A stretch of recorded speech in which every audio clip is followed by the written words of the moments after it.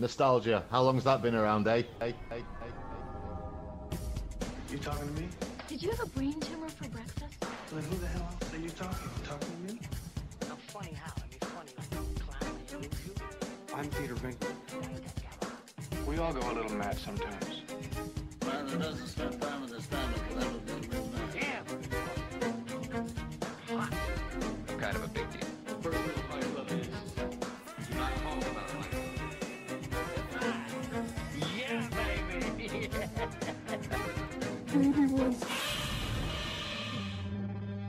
You want answers? I think I'm entitled. You want answers? I want the truth! You can't handle the truth! Hey, it's Frame by Frame, everybody. Yes! Woo! Frame by Frame. We've never opened that before. The crowd goes wild. Insert sound effects of a crowd. Yeah, my mum goes wild. Yay. And she doesn't know how to use podcasts. Yeah. So I can't wait. This is going to be a great podcast. We're cheering up a little bit after last week's.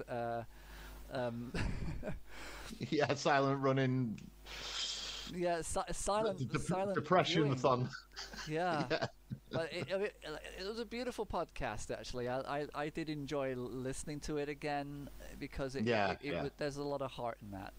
But now we need to kind of remove that heart stamp on it and make it go away with some really stupid. Yeah, well, I think what I need is some sort of nostalgia just to bring me out of the silent running funk. You know what? And I think it's time for us to watch and talk about. Go for it. Beverly Hills 90210. No. Maybe a film that maybe uses that as a quote. The Beverly Hillbillies? No. Beverly Hills Brats? No, I'm not. No. Beverly Hills Chihuahua? No. Oh, I got it. It's got to be this one. Beverly Hills Chihuahua 2. Yes. Beverly Hills Family Robinson? No. Beverly Hills Madam. Saucy. I don't know. Oh, Beverly Hills Ninja. Which is what is that? The action that I'm doing right now that resembles somebody who's actually stuck in a. Yeah, it was the Beverly Hills stroke. The Beverly Hills, get me out of this coffin. Yeah. Okay. Down and Out in Beverly Hills? Now that's a good film. Is it now? Let's talk about it. Okay. Is that got Richard Dreyfuss in it? Does that mean I have to click on the link? Yeah, it does. Richard Dreyfuss, Nick Nolte, Bette Midler. Yeah, Nick Nolte is he's like a dude off the streets, and I think he somehow gets tucked in or something. I watched it a long time ago, but I remember it actually being quite good and funny. So basically, it's a funny film about somebody who's not from Beverly Hills or who's not native to Beverly Hills, who comes into Beverly Hills and it shakes everything up. Yeah, like a sort of fish out of water. You know what? We really need to start talking about the real nostalgia in the room. Scenes from a class struggle in Beverly Hills. Ah, that's the one. No, Top Cat and the Beverly Hill Cats. Top Cat and the Beverly Hills Cats. Beverly's Hills. Beverly's Hills. I just made that one. Wow. It's fault. Let's get the porn title in here somehow. Beverly's Hills. I climbed up a hill, came down a mountain. No. Okay, let's get real now. We all know that we're here to mourn the loss of Axel F. Beverly Hills Cop. We got there. Beverly Hills Cop. No, it's Beverly Hills Cop Axel F, which is brand new movie. Brand new. And a big slice of 80s nostalgia. Yeah. Coming at you like a shark with knees. Coming at you like a jar of Geritol for your arthritic... Right, my joke. Okay. Nostalgia. How long has that been around?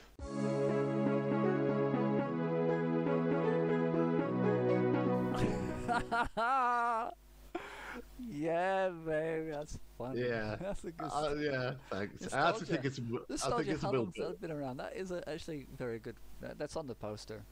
Oh, thank you. I actually think it might be a Bill Bailey quote. I think he did said it first, but who knows? Bill's not here. Bill's not watching. No, well, we don't know. He might be. He might be. Oh, I can't wait for those frame by frame guys to talk about Beverly Hills Cop. Yeah. Axel Foley, Axel F. Yeah. Oh, Beverly Hills Ninja, gosh. Yeah, so... Alright, so Beverly Hills Cop as Axel F is the fourth in a series of films. Yes. Not from the same director. No, in fact, this new one is a first-time director, isn't it?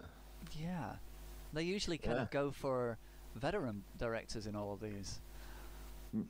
Yeah, but not this guy. He's done a good job of sort of... bringing the 80s nostalgia back. It's got the look and feel of a 80s film, sort of.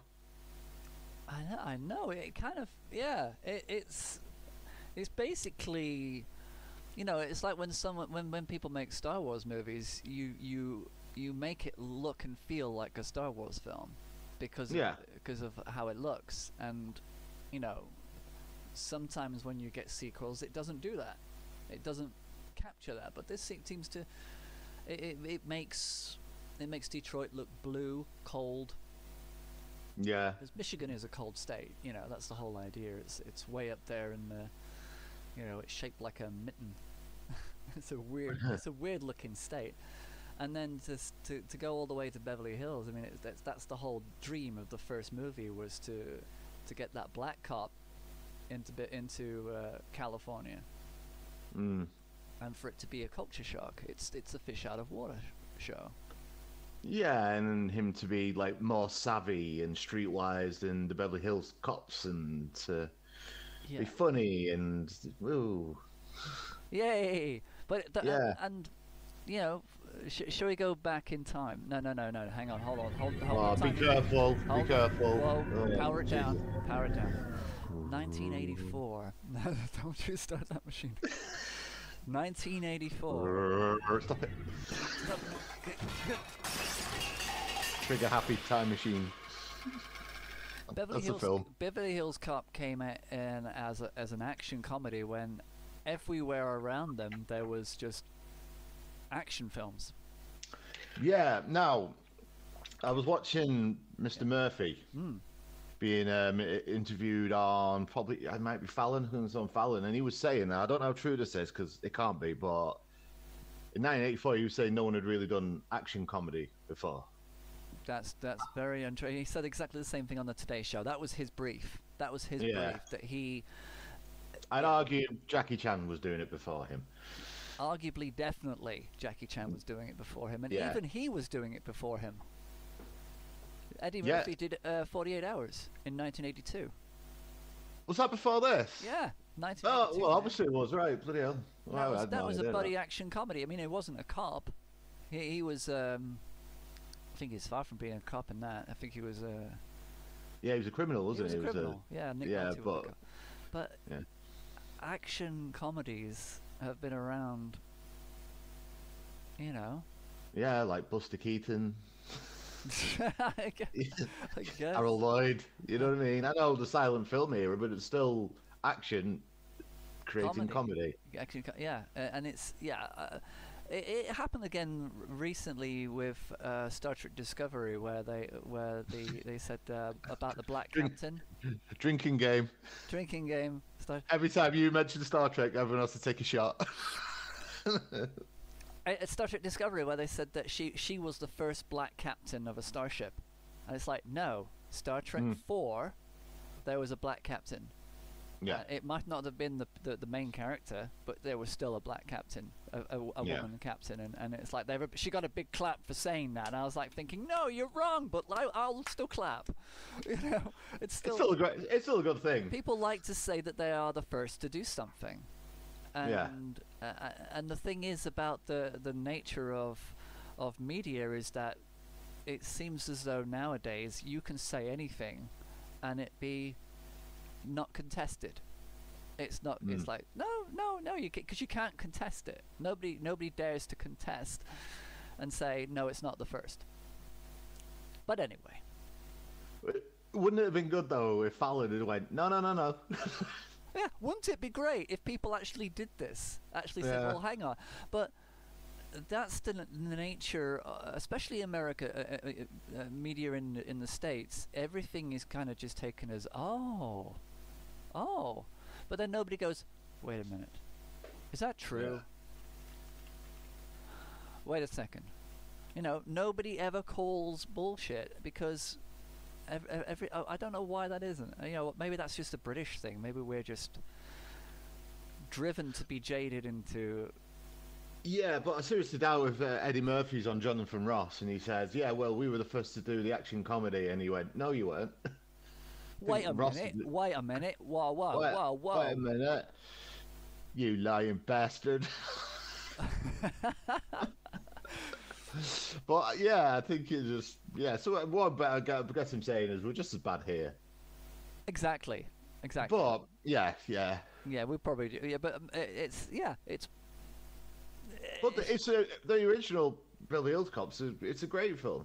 It is a great film, and it was... really funny, maybe you've not ever seen anything quite like that, this fast-talking, streetwise... But it's always about what's happening in 1984. I mean, it was Terminator, it was Cannon movies, everything was action, blockbuster, boom, boom, boom, serious. So I get that when you're a needle in a haystack of all this stuff, then you're going to stand out and say that this feels like a pioneer moment.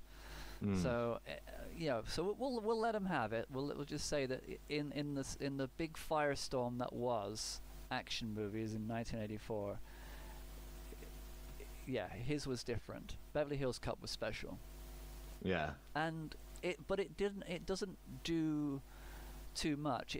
The thing about Beverly Hills Cop is that it's never tried hard to break from its formula. It's by the numbers. Yes, yeah, I'd say so. Well, did the first one sort of create the template and they just repeated it? Pretty much. Whether it was a reliable template for number 3, it certainly seemed like they played it safe for number 4. Yeah, I mean, like number 3, weirdly, is probably the one I've seen the most. Yeah. Because it came out Alice some the video. Wall! Alice the Wall! Well, it came out when I was renting videos all the time. Yeah. So it was just it just happened to be new. Yeah. So I rented out a lot, and it was cool. It seemed cool when it came out because it's like a Beverly Hills Cop movie. Yeah, and it probably I think I probably saw that before I saw 1 and 2, maybe. Possibly. Yeah. Yeah. I think I saw number 2 first. Right. Before seeing 1, which kind of usually the thing for me was to see the sequel to most movies. Like I saw Die Hard 2 before I saw Die Hard 1. We all know what we should have done is wait for Beverly Hills Cop made 5 and 6, and then we could have watched Beverly Hills Cop 4, 5, 6, and then gone 1, 2, 3. Because that's how we should consume movies. 4, 5, 6, 1, 2, 3. Star Wars reference. Very good Star Wars reference. Thank you. Yes. But because I think he signed on to do Beverly Hills Cop 5 with Netflix. I think it looks like they're going to be doing another one. Well, if it's the biggest movie on Netflix this year, then of course it is. And the thing is, I saw an interview with Eddie Murphy about the new one, and he basically, the interviewer says, "So what's it like for you to all be back in that car? So you sliding in, and with Taggart and Rosewood, and there's Axel." I said, "How did it feel?" Said, "Business as usual." Yeah. And that is it. It is just a business. This is a business. Yeah, sure, he wants his movie to do well. That means that there's more cannoli. There's more stuff coming in. It's yeah, and it does feel like Eddie Murphy's got a little bit of a like a contract with Netflix to maybe make a few films. Yeah, and I think because he did Dolomite, didn't he? It wasn't Dolomite on Netflix. Do you know what? I'm not too sure, but yeah, that's brilliant. That's a brilliant film. He's brilliant. Because it's a different film. It's not it's an original film. Yeah, exactly. And he gets idea. to actually be what Eddie Murphy is great at is being funny. I mean, he's an absolute genius comedian. He is. You know, I mean, straight out the door, brilliant comedian. Yes, as long as he's just playing one role. Yeah, well, that's part of the issue because Eddie Murphy is obviously he's cool as well, and I think he's went away from trying to be the zany cool guy. Yeah, he ended up being cool. I'm cool now. When he's a character, rather than like Axel Foley is cool. Yeah. But Eddie Murphy, when you see him interviewed now, he's cool. He's a cool guy. I'm cool, and then when he gets to put the mask on of a completely different character, he can let the Eddie Murphy out and be funny and brilliant again. But when it comes to this new Beverly Hills Cop film, he's being cool. He's too busy trying to be cool than to be crazy cop funny thing. Does that make sense? There's a conflict, but there's also age added onto it. And I don't know if you noticed, but I felt this every scene where he came into the scene. You can see that he's still wearing himself up to Axel Foley mode. Yeah. And I think it takes him a while because I just felt like he was like, it was action, slowly goes into the scene, and then he goes, it's almost as if it was, you could feel the age of him, like the serious undertone of there being Eddie Murphy trying to force it, rather than to actually just naturally glide into it. That's what the F stands for, Axel Forced. Axel Forced, yeah. Of course, they couldn't just call it Beverly Hills Cop 4. No, Axel F. Why? Because Axel F was the name of the song from the first movie. It's called Axel F. Which, right? I know it's beautifully 80s. Yeah. But that theme keep coming in all the time. It just kept making me laugh. Moments. It did. It's like it was an emotional undertone at one moment where it's like, yeah. It's like, don't. I was hoping there was going to be a funeral scene, and it was going to be.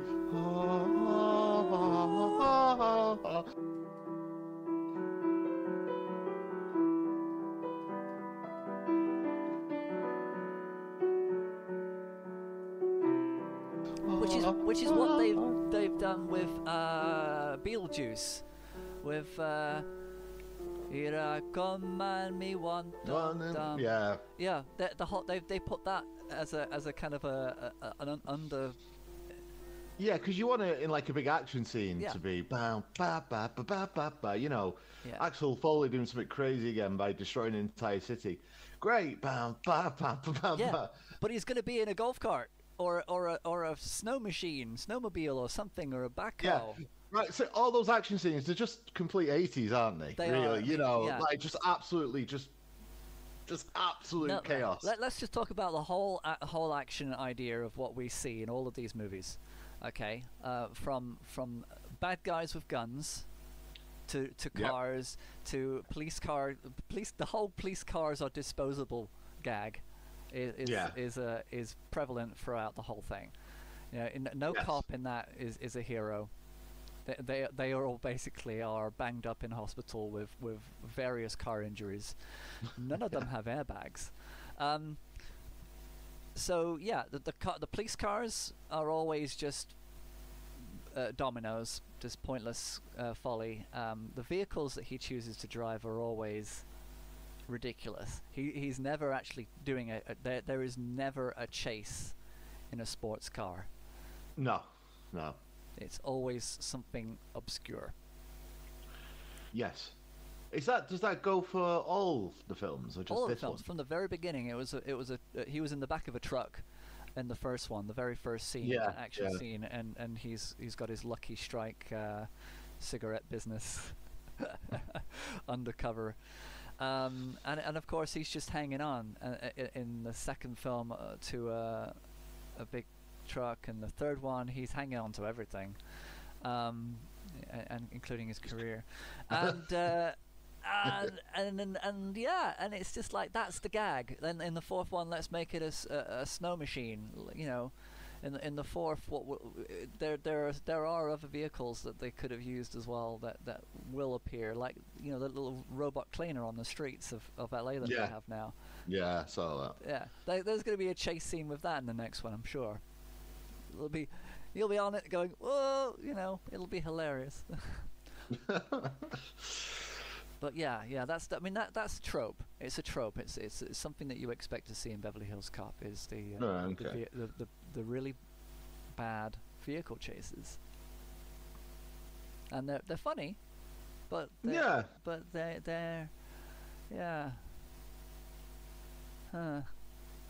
not inventive. They're not, but the original ones were just a vehicle for Eddie Murphy to just do his quick talking thing, weren't they? Exactly, yeah. You know, which he's not really doing in this fourth one. Because he's tired. Because he's a bit tired, isn't he? And the one issue that this movie has is that the emotional chord has always been a friend in Detroit is killed. Yeah. The second one, I think it was Bogomil is shot. Third one, the goddamn police captain is shot dead in front of him, and the fourth one, of course, is about protecting his daughter, and that's because and that's made it basically made it a trifecta of emotional issues that were present in the actual film, rather than having emotional issues that were about him getting revenge. It's always been about revenge, or, you know.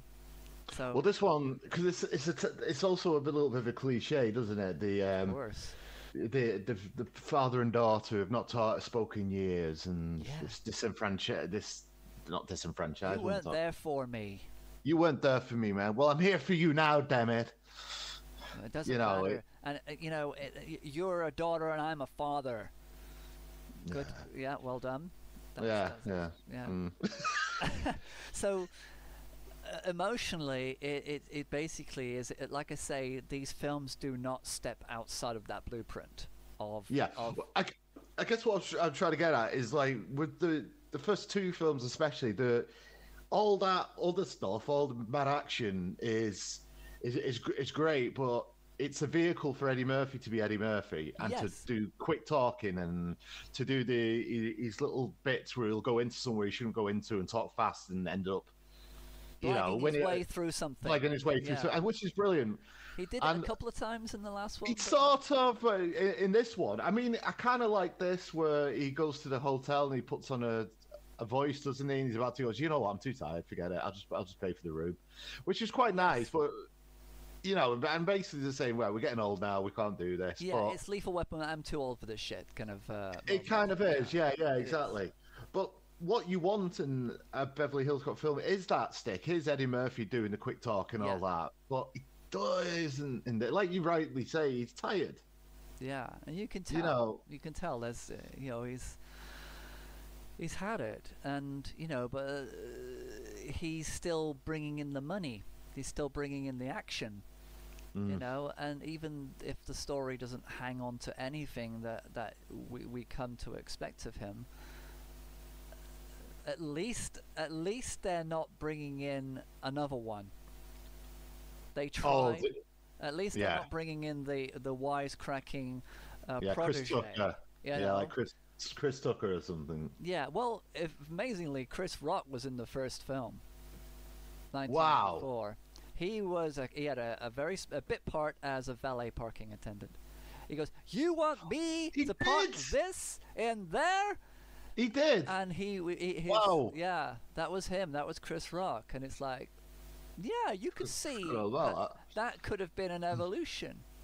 If they naturally thought about it in 1984, they could have had a natural evolution, not realizing that Chris Rock was probably going to be the same. The fact that he actually got to work with Eddie Murphy in 1984 probably kick-started his career because he thought, that would have been a dream for him. Eddie Murphy would have been his idol.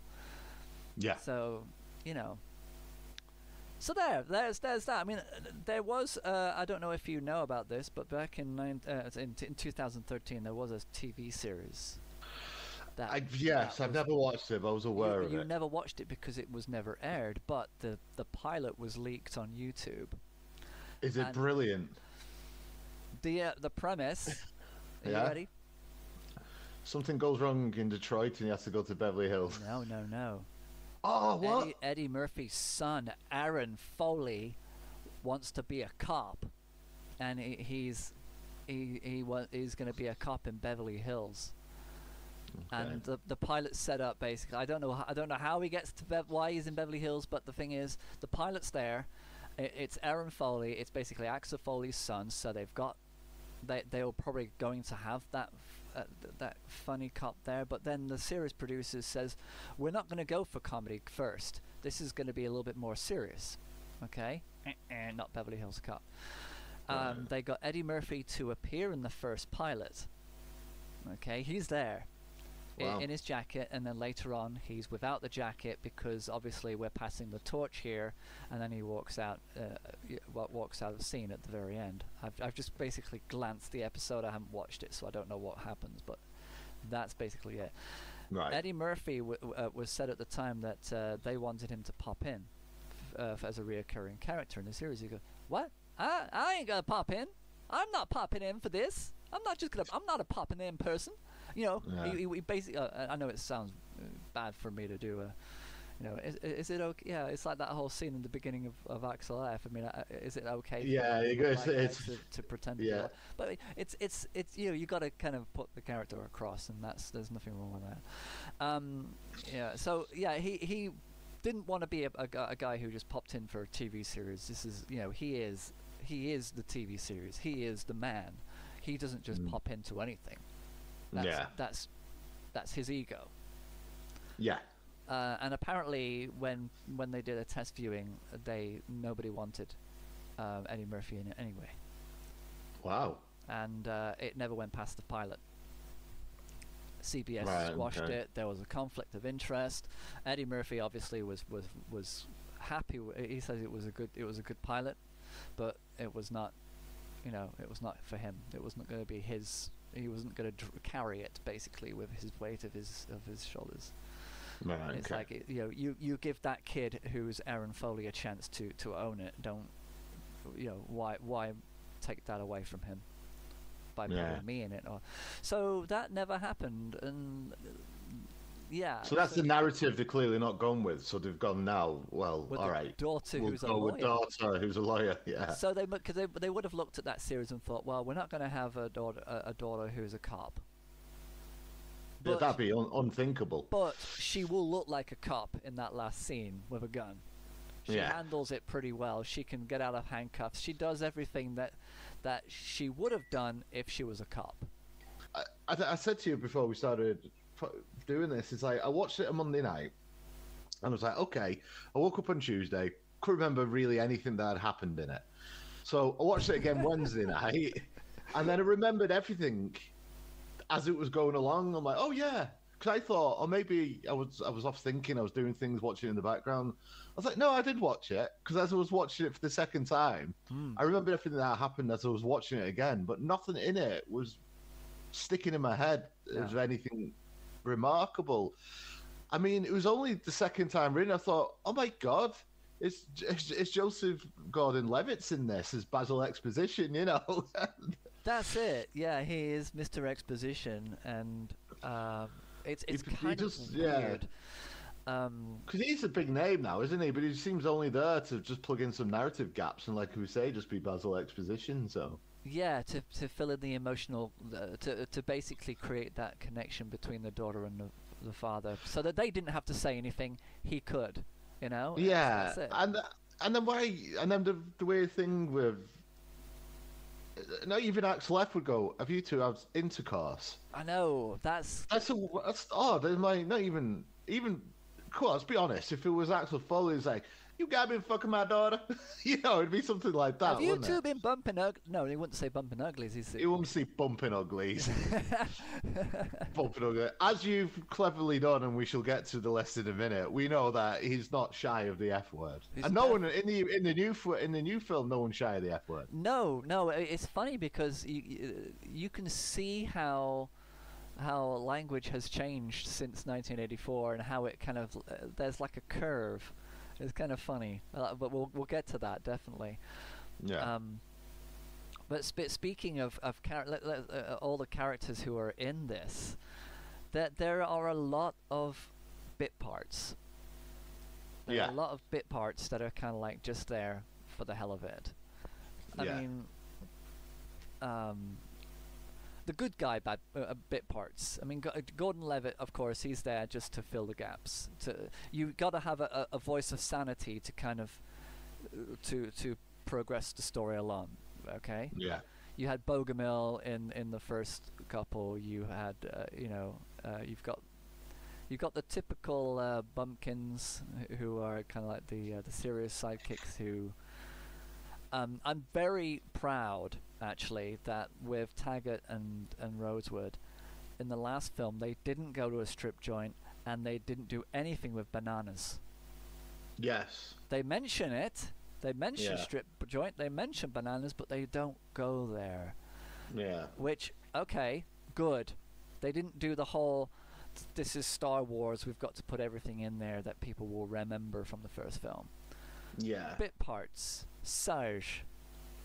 Do we love Sarge? Yeah. I don't mind him, but what I do mind is that the moment I saw him, I said, "Oh, they're going to do the line, aren't they?" Yeah. Get out of town! No, I cannot. Yeah, Not only once, but twice in that one. Yeah. But I thought, they could have subverted it. They could have actually had Sarge say, "Get out of town," and then Eddie Murphy go, "No, I cannot." Just for that, just for the hell of the subversion, just for the sake of it, instead of actually, because then it was like, they said the line. Yeah. I was like, it was, which is okay. It's nice, but it's.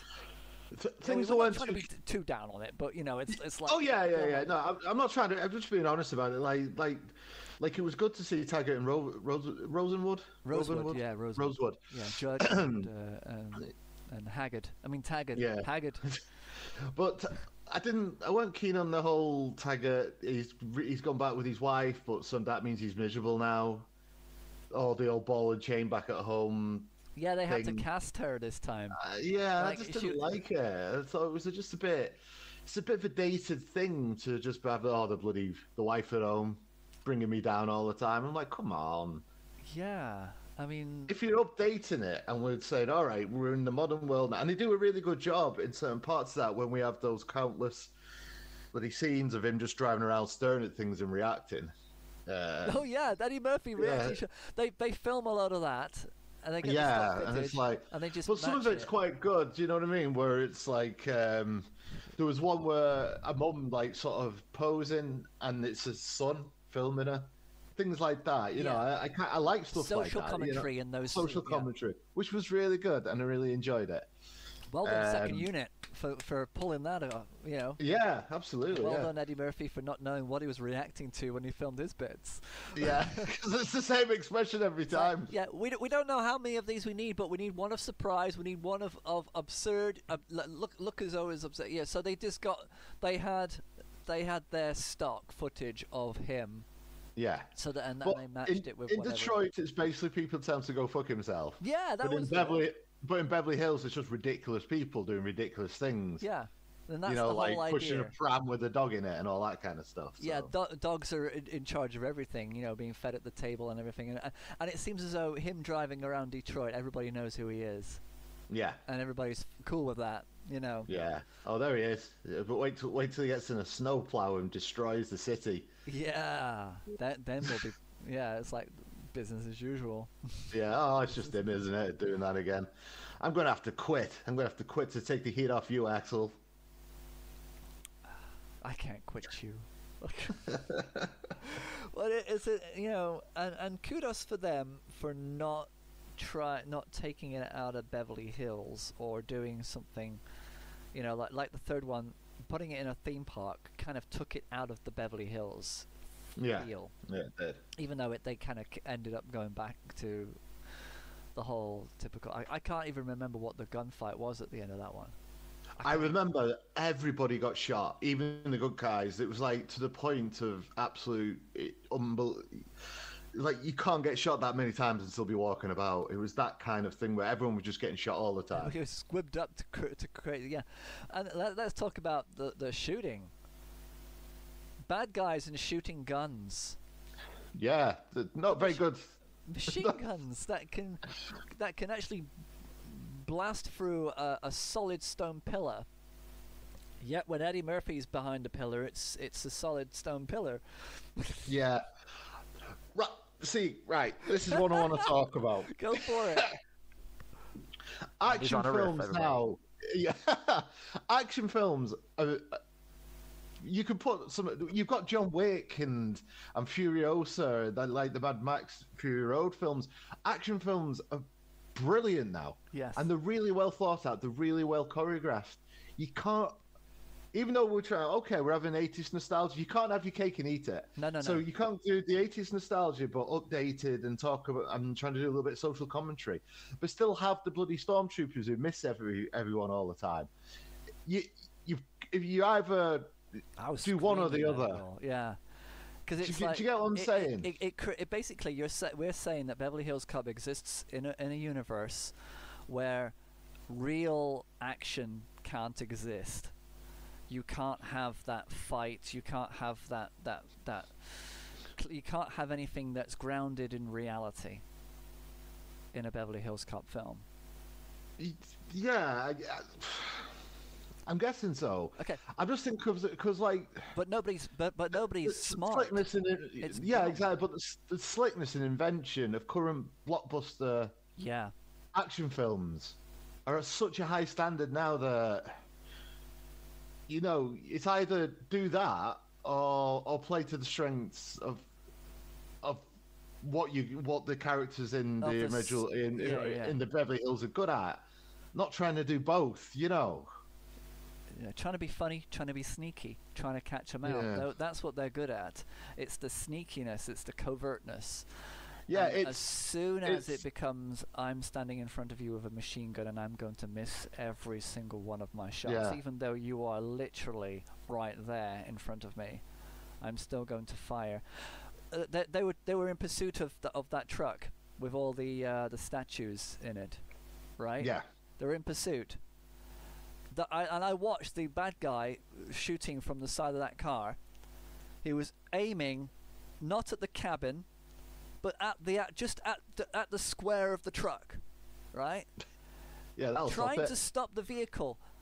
There's perfectly good tires that are actually moving that vehicle that so easily could have been shot. No tires get blown out ever in these movies. No. Not one single tire. And yet we're expecting to think that these people are trained bad guys. I mean, you don't just get a machine gun and say, this is my first time using this. Every single bad guy in the movie has just basically picked up his very first spud gun, and and they don't know how to use it, and that's and it's like it gets tiring, it gets old very very fast. It does, and I guess what you want out of these films is instead of a big. Obviously, you want the action, you want the cities being destroyed and all that, but you also want the Axel Foley using his wits and his quick mouth to get out of situations. Now, there's little bits of that, you know, like when he goes into Rosewood's apartment and they're in there and he's like pretends to be someone else, but it doesn't last that long. No, because the cover gets blown, and it seems to be he doesn't get away with it like he does, like in the second one where he goes to that. The architect, that builder, and says, "Your plans are wrong, man. These are wrong plans." And the guy goes, "They're the wrong plans." Oh my God, you're right. Yeah. It's like all of a sudden, it's a great scene. The acting is terrible. The actual, the idea of this guy, Eddie Murphy, just turning up and saying this, it's like, "Who are you? I don't know who you are, but no, I'm just going to believe everything you say, and then just take all my men off the job and then leave." Yeah. And it's that, but. But it's almost as if that's what we wanted from this, was that little bit of gullibility. But then it seems as though that in every Beverly Hills Cop movie, everybody is pretty much dumb, apart from Eddie. Eddie Murphy is the smartest kid in the block. Yeah. How is that possible? I know, but again, it's a vehicle for Eddie Murphy to do Eddie Murphy, isn't it? It's just a vehicle for him to just do sketches. These are just sketches. It's absolutely. And there's nothing wrong with that. There's nothing wrong with we'll do what Eddie does best, and then we'll clothe it in an action film. So we'll action scene, Eddie does amazing, action scene, Eddie does amazing. At the end, everyone gets shot, Eddie survives, next film. Yeah. And there's nothing wrong with that. That's a good thing. But the bad guy, yeah, but Eddie's not doing Eddie in this. No, he's not. No. You know, there's little bits of it coming through. Because it doesn't work anymore. They've decided to subvert that expectation by saying that every time he tries to do cover, it doesn't work out. He doesn't get away with anything. Eddie Murphy, he's got. Yeah, and then there's got to be a tired action scene following it, so he doesn't get away with in Rosewood's apartment because he gets found out very quickly, and then he runs away.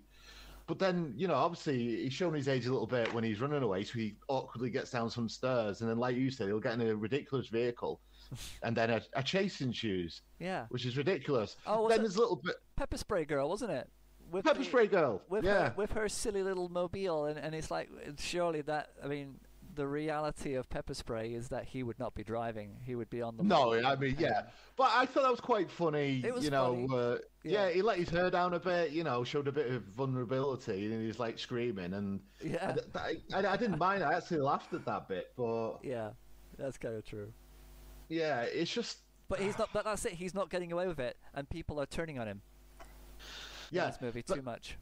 But I guess what I find slightly frustrating is because Dolomite Is My Name was not that long ago. It was only a few years ago, and I know Eddie can still do Eddie. Eddie's got the chops. He's still hilarious. He's still brilliant. He could do it in this, but he's coasting. Here we go. He's coasted through this film.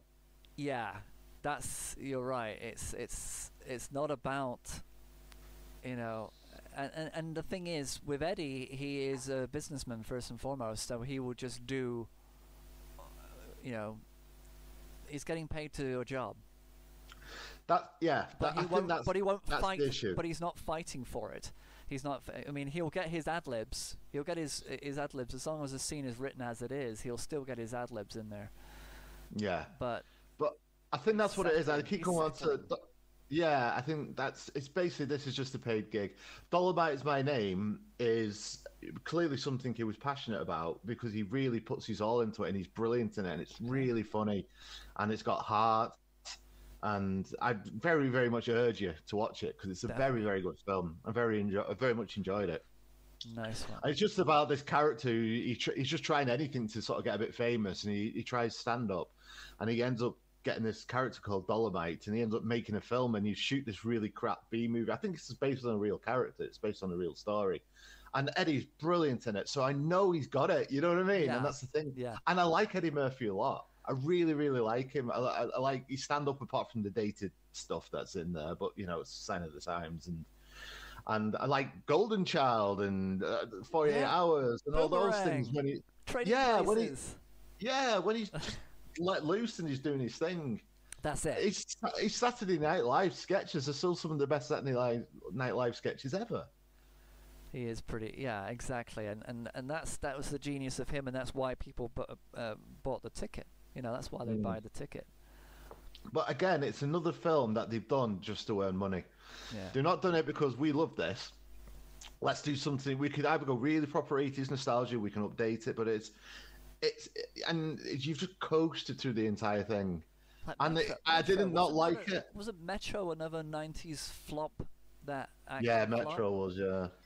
So basically, his career in the 90s is the action hero stopped, and that's when the character, the multiple character syndrome began. Yeah. Because and that's the one good thing that I liked about the only good thing I liked about Beverly Hills Cop 3, other than Rosewood and his green line thing was quite funny. and Rosewood having that was good. That was great.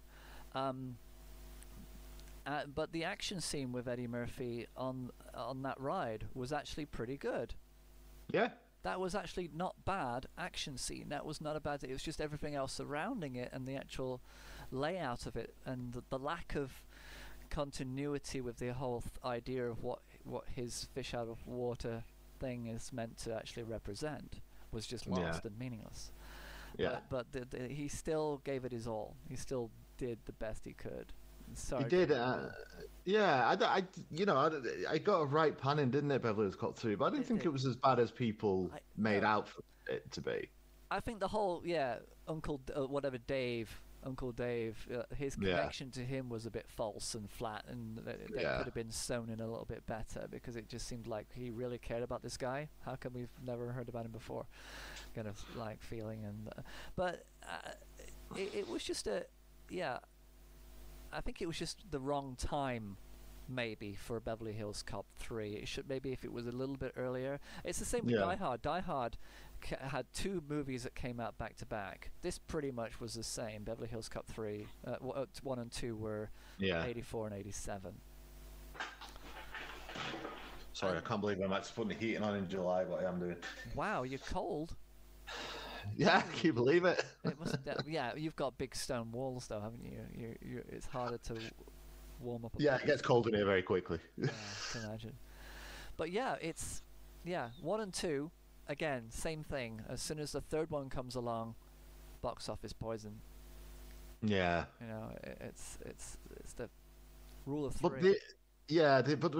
But Beverly Hills Cop 3, they didn't try and do 80s nostalgia with it. It was just in the 90s. It was just trying to do a 90s action flick. Yes, exactly. It was not that much different. And the theme was still there, but it was over and over and over and over and over again. So they they pepper sprayed their own soundtrack, basically. So if you had to rank these films, I think they're in pretty good order. 1, 2, 3, 4. So we're saying Axel F was worse than 3, maybe, but that's because you do have a genuine nostalgia for 3 because you saw it so often. Yeah, it and feels like it's I think it got more of a panning than it deserved, even though I can see all the flaws in it. I really can. Yeah. But I think this film, even though again I don't dislike it, it's just everybody coasted through it. There was no heart. There's no soul. Yeah, exactly. I mean it's like we've got Taggart and Rosewood coming back and they're old and that's it. And that's the joke. Paul Reiser's in it. And he's old and he looks old and Eddie Murphy still looks good. Yeah, and he makes a point of that, saying, "Can you believe we're the same age?" Yeah, can you believe we're the same age? And it's like that makes you feel sad. It does, but Eddie does look great, though. You got to give it to him. He looks great for his age. He does look good, but that's just those genes are always good. I mean, don't they all? I mean, Denzel Washington, come on, still looks. Yeah. But you know what? You don't have to be ageist. You don't have to have the jokes where Taggart's got all these pills. Yeah, don't make it about age. Why not be in your 60s and 70s and still vital, still be able to do things? Taggart's doing heart medicine and doing exercises and doing everything that you expect to have as an age-shaming bit. So why not? Why not make a film like Beverly Hills Cop 4 where it's not... Those jokes aren't in there. It doesn't matter. It doesn't matter how old they are because they're still running rings around people who are 20 years younger, 30 years younger than them. And you have to expect that they've been existing between these movies. Yeah. For them to suddenly go into the 4th movie and then start saying, "Hey, you all look old," as if they haven't seen each other since 1994. You know? Yeah. Yeah. Like, the movie industry, tackles racism and sexism and, things are going in the right way. Very rarely, especially with... And the sexism comes into this quite a lot. But ageism is very rarely tackled. And especially when you get to actresses of a certain age, you don't then suddenly not really getting cast. But you'll have a 50-year-old bloke being cast with a 20-year-old woman. Of course. You know what I mean? But why not? Why can't you just use a film that's using 80s nostalgia to say, it doesn't matter. It doesn't matter you're this age. Oh, no. I'm not going there. Tom Cruise, eat your granddaughter out. Wow. Well, there you go, though. That's Tom Jones. That's Tom. Well, like that's Cruise. unusual to have Mission Impossible. Yeah, but Cruise is a great thing because everyone's like, "Oh, look, how can he still do the things he does at his age?" It's irrelevant. He's looked after himself. He could be. He exercises. It doesn't matter. No, at maybe a certain point, there was that great film came out. It's got it's about. Oh my god, I'm gonna have to look it up. Look it up. Is it about old actors being bank robbers? No, Susan Sarandon. Susan Sarandon. I have to put that in. I'm sure it was Susan Sarandon. Sorry, I had. Stepman. It was a new film that came out not too long ago. I mean, it may not even be Susan Sarandon, but yeah, but even if you have Annette Bening's in it. That's it. There you go. I mean, and it's always the group of women, and they're allowed to talk about age, but Eddie Murphy wouldn't be able to tell Meryl Streep, "Hey, you're old." Right. I think it was called Naiad. Was that it? So it's a true story about a woman. She was a long distance swimmer, and I think she was trying to swim maybe the Atlantic or something like that. So it was absolutely ridiculous. And she failed when she was young, and she can never let go of that. And she ended up doing it in her 70s, in 70s. And I mean, so that's a great film of tackling ageism. And you've got a great avenue here to have done that with Beverly Hills Cop and not make easy jokes about someone taking pills to do. Also, I can't take the kidney medicine with this medicine. Yeah, exactly. So Am I overthinking this? Am I overthinking? No, you're not overthinking this. You're doing exactly. That is exactly right. They basically went for the low-hanging fruit. Yeah, they did. They're exactly. old. Therefore, we need to do old jokes, and that is the obvious go-to. And everything about Axel F is an obvious go-to.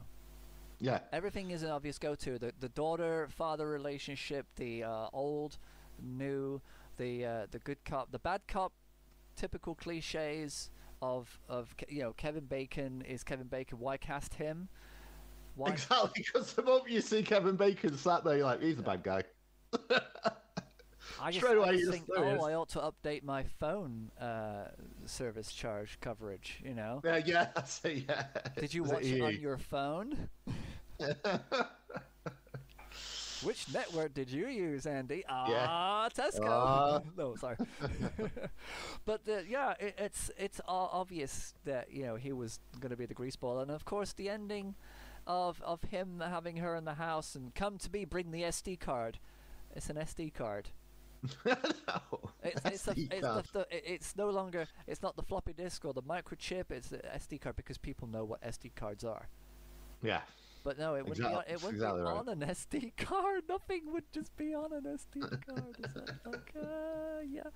But it said bring the SD card. I want you. Yeah.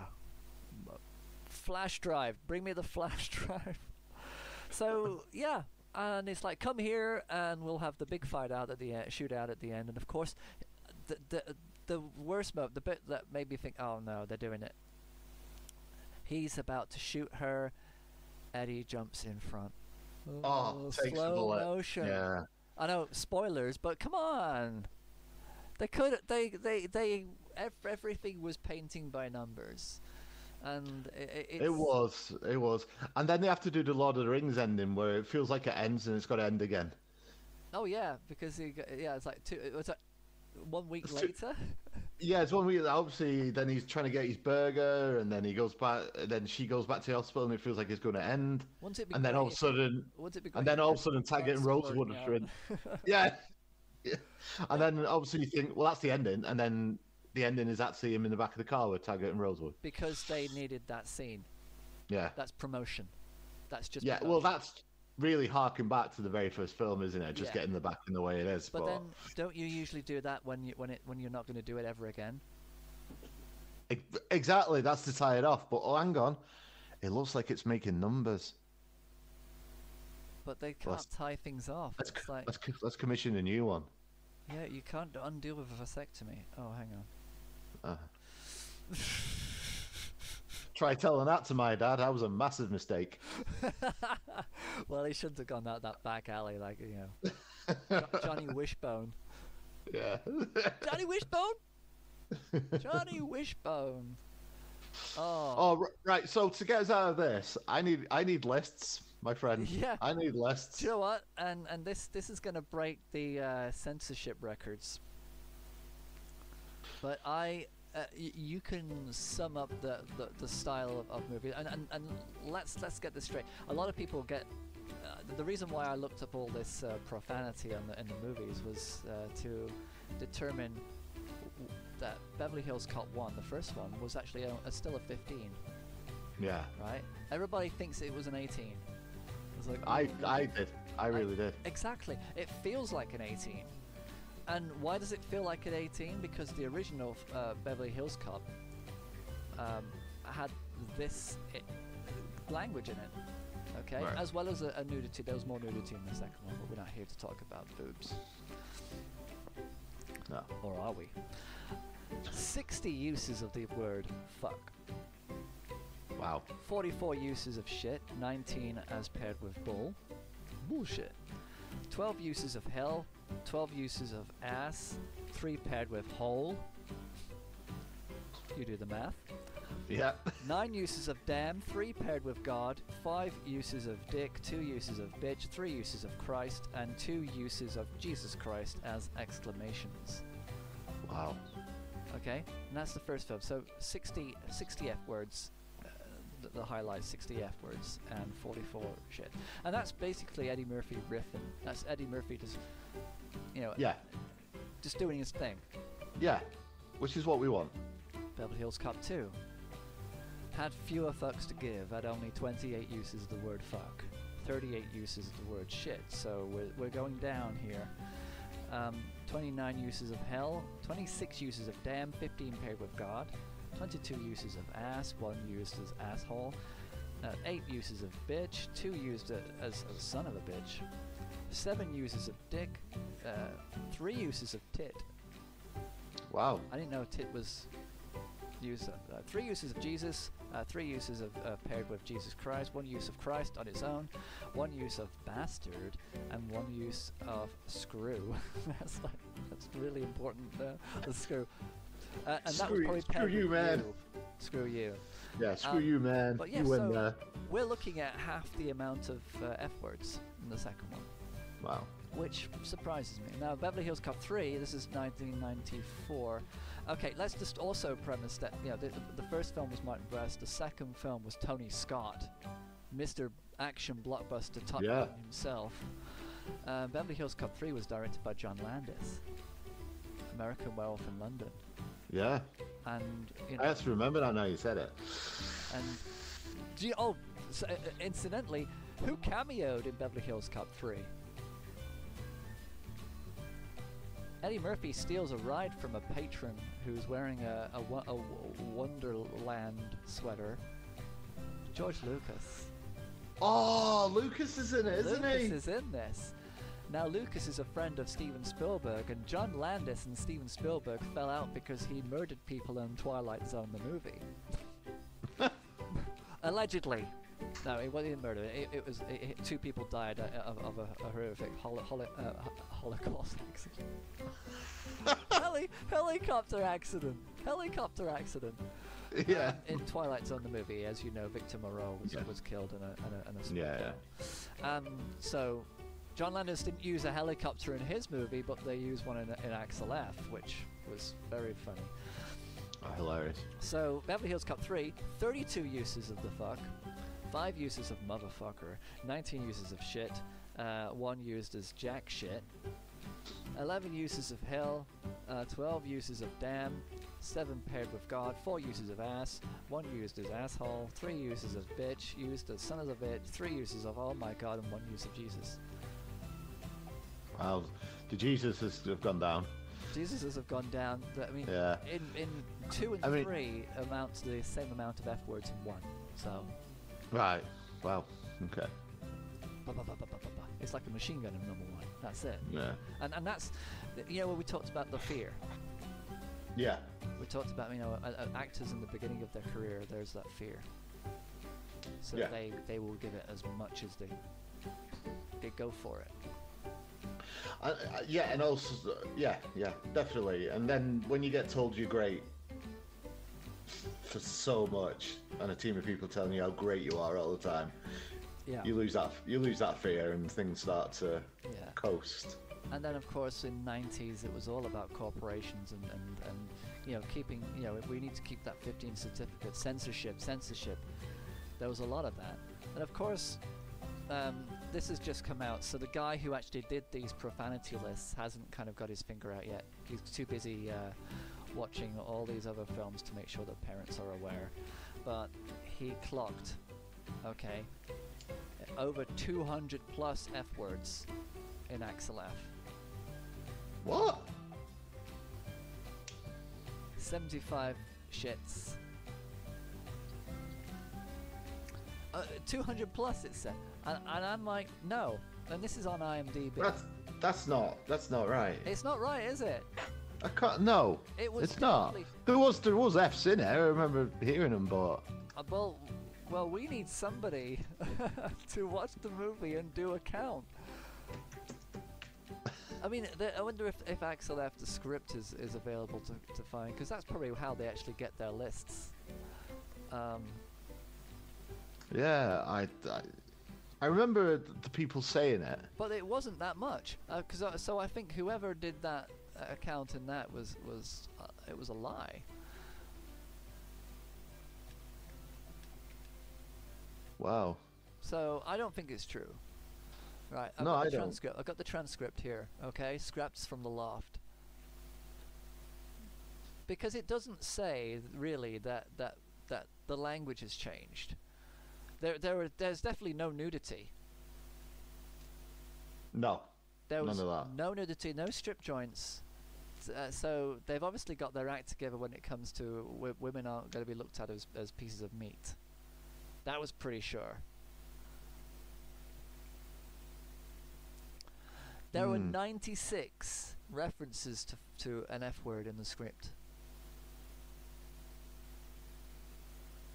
Yeah, 96. But these feel like though these were scripted fucks as opposed to riffed fucks that Eddie would have done in '84. Yes, these were all scripted. Right. Okay. Most of them were during the helicopter bit. Right. Okay. I can see. I've got the script up, and I can see where all the yellow is on the script, and it's pretty much that whole helicopter sequence. Right. And that's kind of it. So yeah, 96 F words. Okay, and 76. S words. I don't know why I'm censoring myself all of a sudden, considering. I think I'm just realizing that I've got to put a lot of beeps into this episode. That's all. Every swear word go doom. Yeah, different note. Yeah. That's gonna be like a month of editing. No. Don't tell me to do that. So when it comes to cursing, that's the only thing they had hanging on here was 96 references F words and 76. So there's more swearing in this, but it didn't feel like it. It didn't, no, because like you say, it was all coasted and dry. Yeah. Again, though, it's not a bad film. It's enjoyable, and yeah. Imagine if you've never seen the first three films. You wouldn't really care about the relationships. You wouldn't, and it'd be a very sort of bland, mediocre action flick. That's funny in parts. Yeah. It doesn't hold up to. And that's why Netflix have all the other movies on here as well. But yeah. So there you have it. I mean, really, if you come in wanting more, then he's got the same coat. He's hung onto that coat. We're saying that as a character he hasn't changed. But again, with any character, as soon as they become a parent in a movie, as soon as they have a child, they change. Yeah. John McClane, when he had a son and a daughter in the movies, changed. Yeah. Those movies didn't do well. They don't need to have their children in their films. I think that's probably the biggest rule. Van Damme never had kids in his movie, right? In his movies. Not that I know of. Exactly. I've not really kept up with the Van Damme. But no, when you think about it, when you think about the whole minutiae of action movies, as soon as you involve your own children or wives, well, the wife trope was pretty heavy in Die Hard, and that worked well. Yeah. But as soon as children get involved, that's it. He had kids in Die Hard. That's what I'm saying. As soon as the kids are involved, the films are bad. But that's what made Die Hard 2 quite good, because that reporter involved the kids and filmed the kids, and that's what took Shirley MacLaine to punch that idiot in the face. There's no kid. There's no kid. They do. They involve kids. They involve the children. They do. Phone. Oh yeah, they do. Remember? You're right. There's a phone call. Yeah.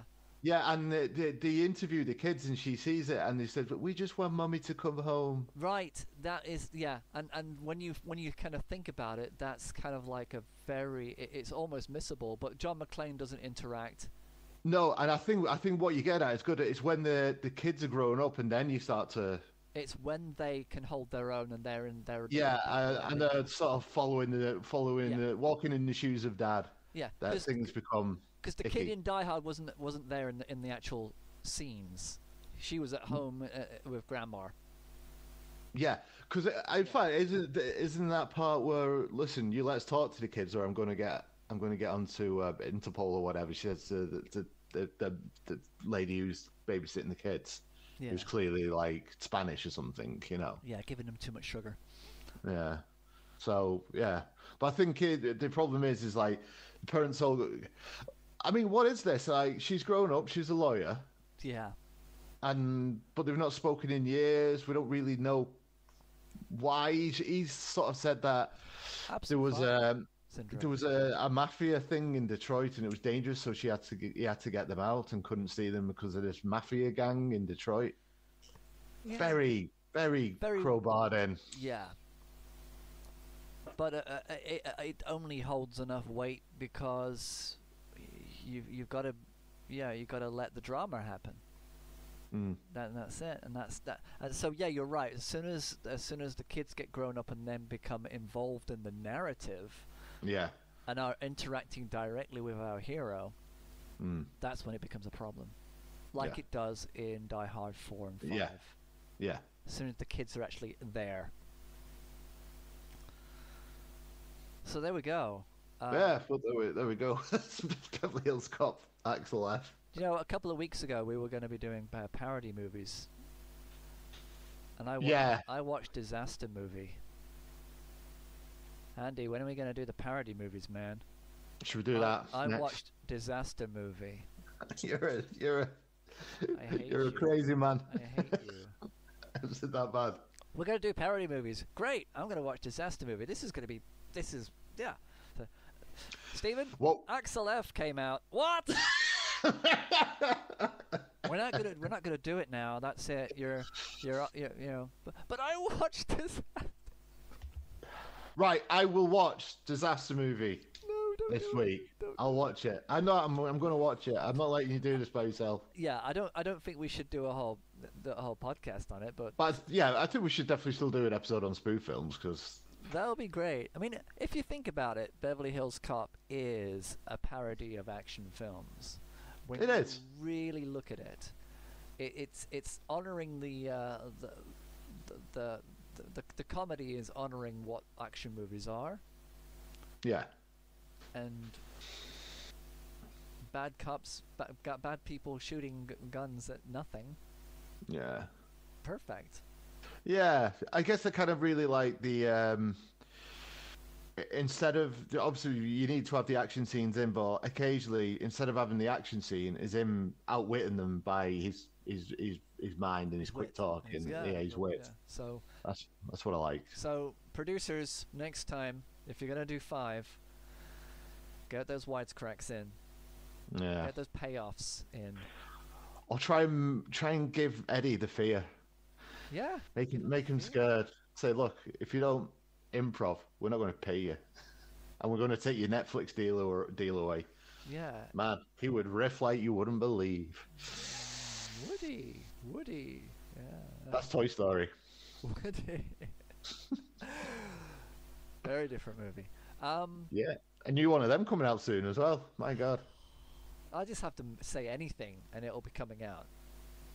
Yeah, pretty much. Like, aren't they bringing out Goonies 2 or something? Or there's been talk of another Goonies film coming out for a long time. I don't know if it's actually happening, but yeah, the thing is, I don't know. Do we need more? I mean, why was there no 48 hours after another 48 hours? It's like, did anything? Oh, Beverly Hills Cop's where it's at. You know, this is it. Maybe Nick Nolte's like, nah. Yeah, I just want to be. I want to get gruffer and gruffer. Yeah, because he never like. I don't think he's a sequel kind of guy. Maybe that was his first sequel, and thought, nah. I think what actually happened is like Nick Nolte's voice went so low that the human ear can't pick it up anymore. Well, the range, because hey, you know, Eddie's up there and Nook's down there, and it was just giving the sound guys too much hard work. Yeah. Read the script, Nick. Well, I can't understand what he's saying. How am I supposed to come up with quips like? No, I can't do. I feel bad doing Eddie Murphy impression. No, you can't do it. It's wrong to do it. It's wrong. Even though I did it earlier. It's like, but you can't help yourself. Well, it's because he's cool, man, and cool. And you want to be cool. We're not cool at all. We're just basically two nerds on a podcast. Yeah, it just doesn't work. Two white people talk about Beverly. We shouldn't be allowed to even talk about the film, really. But anyway, Axel F. It's okay. It's a good bit of 80s nostalgia. It did give you a feeling while you were watching it that you could just press eject from your VHS at any moment and pause the VHS. And pause was never pause the VHS, was it? It was stutter. It was it should have been called like La Cucaracha or something like bam bam bang bam bam bam because everyone just starts dancing around the screen. But it's weird, isn't it? True action. Now here we go. They're making another Lethal Weapon, and Mel Gibson's directing it. Get out of town. Apparently so. No. Get out of town. I will not. I will not. Oh, you gotta work on that, dude. So anyway, so give it a watch. It's all right. It's not great. Fine. It's all right. It's fine. If which is the worst thing you can say about film? It's fine. If it's awful, at least you something to discuss. But you go, it's all right. Yeah, that's this dead duck. Watch it. It's very beige. Beige, yes. Vanilla. Yeah. Okay, no worries. So thank you very much, Mr. Blockbuster himself, Andy Lewin. Yeah, don't you forget it. Mr. German experimental theatre himself, Mr. Radford. Hey, I feel like it in this jacket. Looking very suave. Shut up. Get out of town. Hey, I will not. No, not. What's the accent? I will not. We're going to end this podcast now. Yeah, because we're just as bad as Beverly Hills Cop 4. There's like a million endings to the podcast, so we need to end it. Right, so watch it. It's okay. Bit of fluff. It'll come out to the wash. It'll be all right. Yeah, it'll be okay. And if it's on Netflix, it's basically free, isn't it? So there you go. Yeah, there you go. Thank you. Thank you. Thank you, Andy Lewin. Thank you. Always a pleasure. You too. Let's go. Well done. Let's get out of here. Bye. Bye. I feel the need for speed. Ow! Charlie, don't surf! This is fantasy. Oh, you betcha, yeah. Quit griping. I like griping. I got a bad feeling about this. Life moves pretty fast. You don't stop and look around once in a while, you could miss it.